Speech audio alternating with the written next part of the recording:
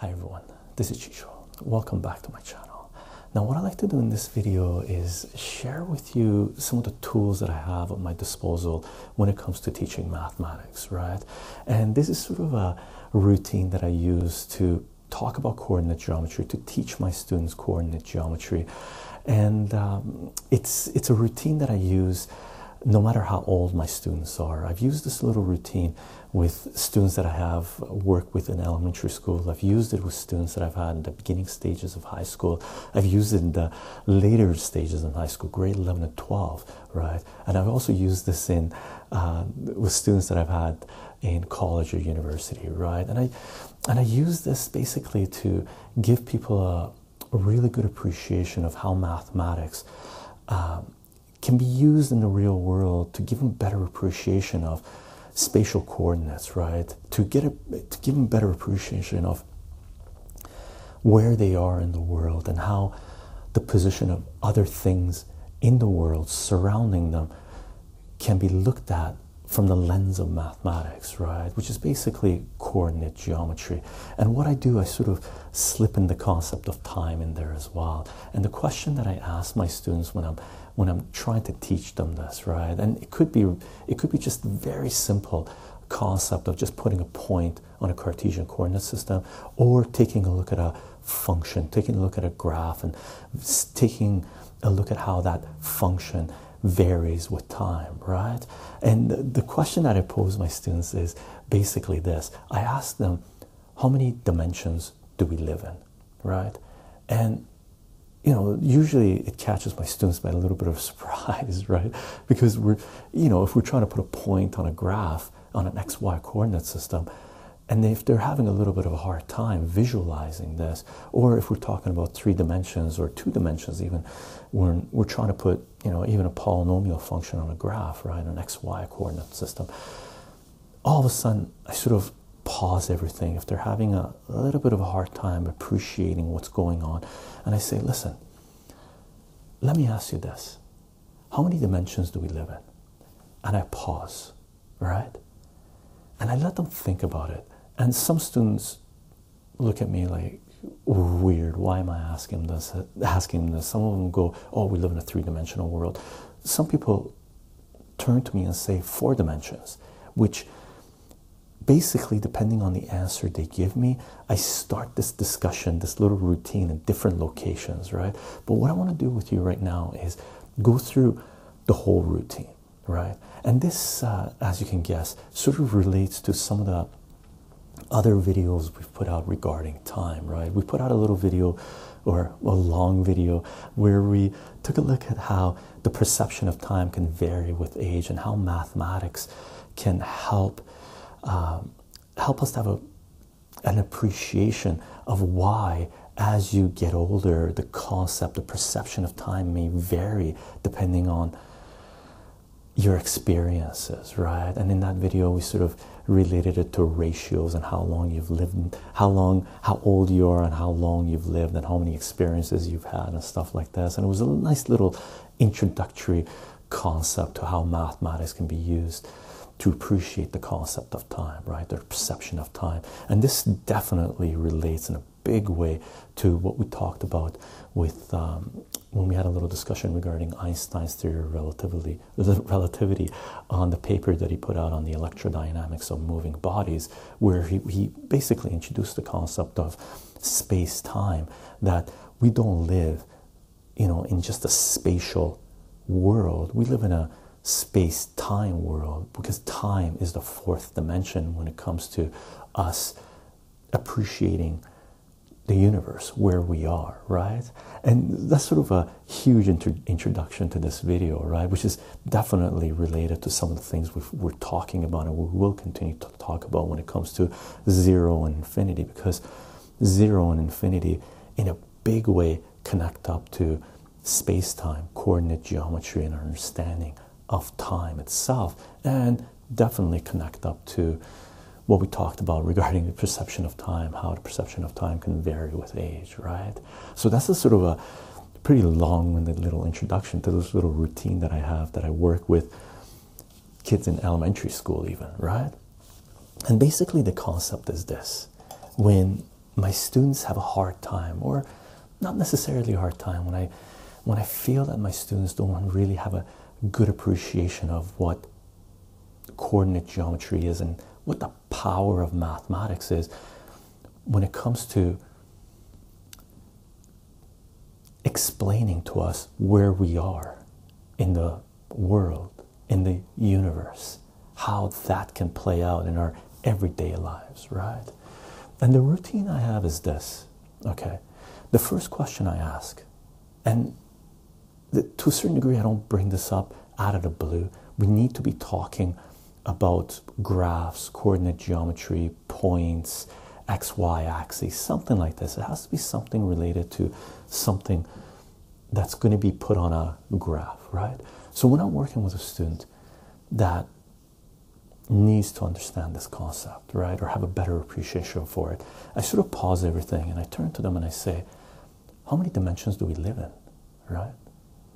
And depending on the answer, I sort of, and how long I've worked with the students, I sort of start this discussion in different locations. But what we're going to do, we're going to start off at the base of it, right? To a certain degree, right? It could go a little bit earlier on, but I'm going to start off assuming that we're talking about high school students in large part, okay? So my question to you is, how many dimensions do we live in, right? And we've already talked a little bit about that in the intro of this, right? And, you know, my students sometimes say, oh, we live in a three-dimensional world, and they go, you know, they try to be funny, they go 25 dimensions or something like this. And then when they do that, I sort of relate it back to string theory, and I go, well, actually, it could be 10 or 11 dimensions or something like this. Some people have discussed using string theory, and it could be, I think I've even heard 26 at some point, papers that I read a long time ago, right? So my question to you is, how many dimensions do we live in, right? And if there's a little pause, if there's a little discussion, right, we talk about it a little bit. And then I ask him this: if you're going to be meeting a friend somewhere, right, what are you going to tell them? Where are you going to tell them to meet, right? So just imagine if you're meeting a friend downtown somewhere. Let's say you're going to meet your friend, right? Let's do a little break here. Right. Let's put a couple of roads here, right? And let's put a building here. And that's a rectangular building. Let's put a square building here, right? Let's make it bigger. So let's put a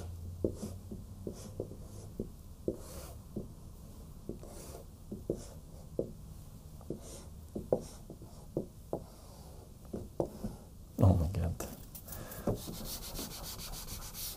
Let's put a building up here.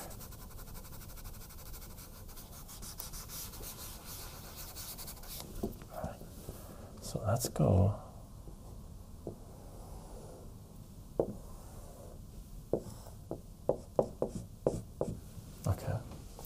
So let's assume we have a building up here. Okay, trippy building, hard to draw in this angle, right? So let's say we have a building here, and we're going to meet with someone, right? And let's say this is the corner of First Street, or let's call this X Street, and let's call this Y Street, right?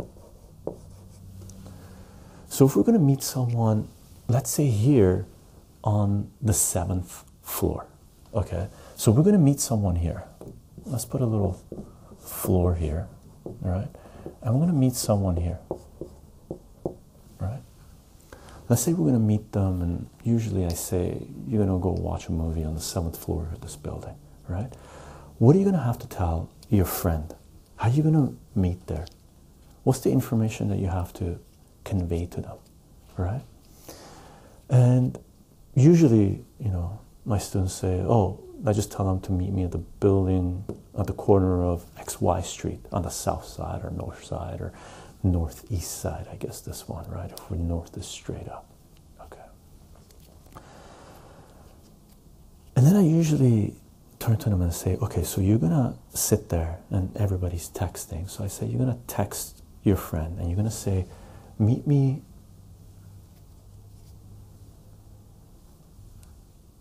on the corner of X and Y Street on the 7th floor. Okay, so I usually confirm that that is what they're going to tell them. And then I ask them, is that all you're going to tell them? Okay. And usually, most people, 95% of the people I've asked this question to, they go, yep. I go, so you're going to text your friend, and right now, if you're going to do it, you're going to grab your phone and you're going to text your friend, and you're going to go, meet me at the corner of X and Y Street on the 7th floor. We're going to go check out the movie, or a movie, or a show, or go to a bookstore, or go to a comic store, right? And they go, yeah, really. 95%, if not more, of the students I work with, they say yes. And then I turn to them and I say, when are you going to meet them? And they go, they do a little pause, right? And while they're having that little pause, I don't let that pause last too long, right? Very quick. I go, when are you going to meet them? And they go, boop. And within a second I go, we live in a 4-dimensional world. There's an x-axis, there's a y-axis, right? There's a z-axis, right? And there's time, there's depth, there's length, there's width, right?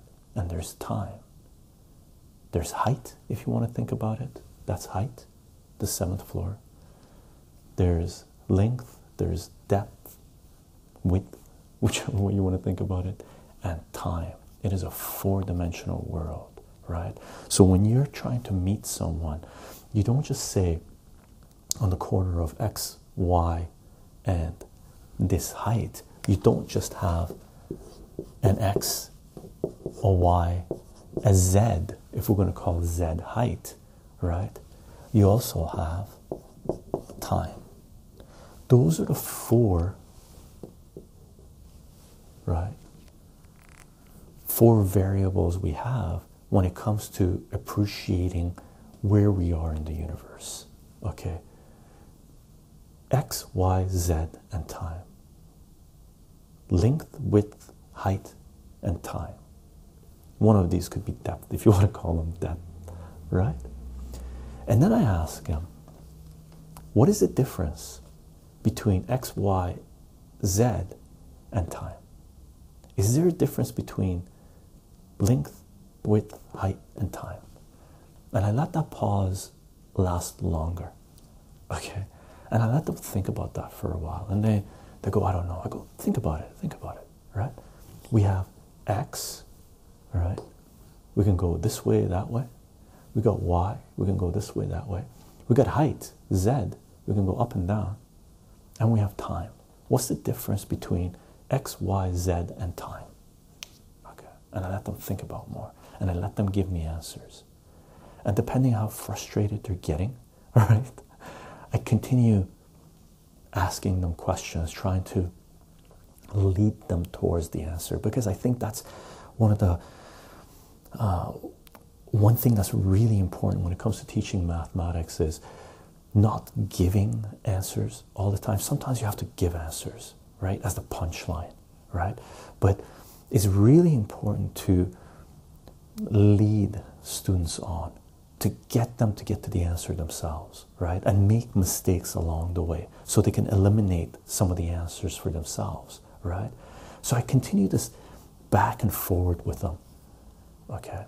And then I turn to them and say, well, X, you can go this way or this way. And then I start introducing numbers on there, right? And I say, if this is a Cartesian coordinate system and this is 0, right? Then we can go negative, right? And we've talked about this Cartesian coordinate system a lot, right? Or somewhat. Actually, no, we've talked about it a lot, right? When it comes to talking about XY plane and talking about series 3a and 3b, right, with graph polynomials and functions, and we've done a lot of it in ASMR math, right? But for the x, you can go negative and positive.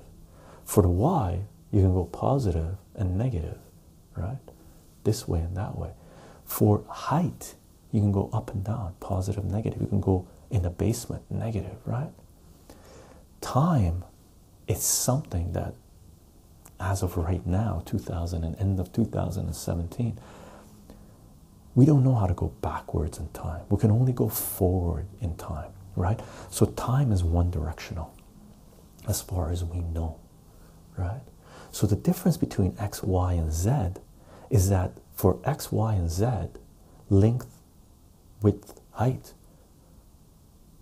we can go both directions, positive and negative, right? Or increase it and decrease it, right? Because you can't really have negative height unless you have, you know, set your 0 point on street level, and this thing has parking in the basement, so you're in negative height, right?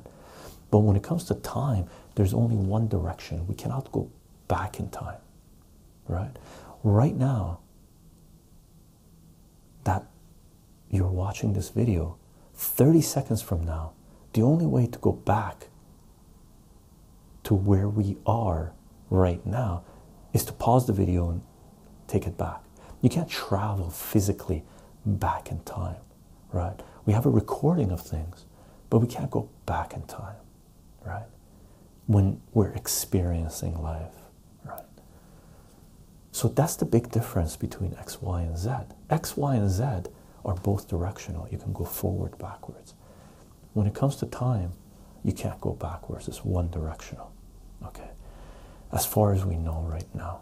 Okay. And that is the big difference between what the space aspect of space-time is and the time aspect of what space-time is, right? So we live in a four-dimensional world, and that's the way we have to interact with the world, in 4 dimensions. It is not just an x, y, z plane that we live in, existence that we live in. There's the concept of time as well, which is obviously links back to what we talked about when it comes to how the perception of time varies with age, right? When it links up to what we talked about regarding theory, Einstein's theory of relativity, right, on the electrodynamics of moving bodies. When it comes to relating to the concept of 0 and infinity, right? They all overlap. Okay, so I thought I'd share this with you. It's just a routine that I have. I'm sorry if the delivery is a little scattered, right? Because this is, when it comes to teaching this, it's very individual specific, my students. It really depends on where they are, their mood, their understanding of mathematics, how inquisitive they are, how interested they are in this, right? And I play around with that and lead them in certain directions depending on their mindset, just to make them have an appreciation for this. And I beat this thing to a pulp. I bring this up to a level where their mindset, their understanding changes, right? Because I think this is one of the most important things that we really have to understand when it comes to understanding the language of mathematics, which is where we are in the world physically, right? How we perceive time, how we experience reality is really dependent on 4 dimensions, x, y, z, and time. Okay. I just thought I'd share that with you. It's an important concept. I'm going to do a lot more of this stuff. I'm going to share with you some of the tools at my disposal, some of the things I do, some of the things I've used to get a point across when it comes to talking about mathematics. Okay, that's it for now. I'll see you guys in the next video.